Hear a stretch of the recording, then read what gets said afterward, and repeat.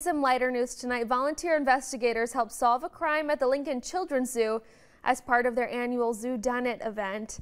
Visitors got to uncover a faux crime alongside the LPD crime scene and forensic units. And you know, it's not all business, it's a little bit of fun too.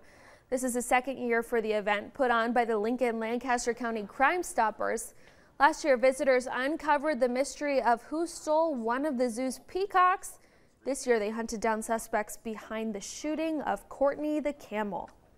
One of the neat things is you actually get to talk to local crime scene techs about how they do the specific job at this part of the investigation. So if you have questions, they're there to answer it. The really cool thing is they're actually going to walk you through a little bit of a piece of what you're looking at. Hopefully, in the end, they're able to piece all of the little clues together and figure out who's Zoo Done It.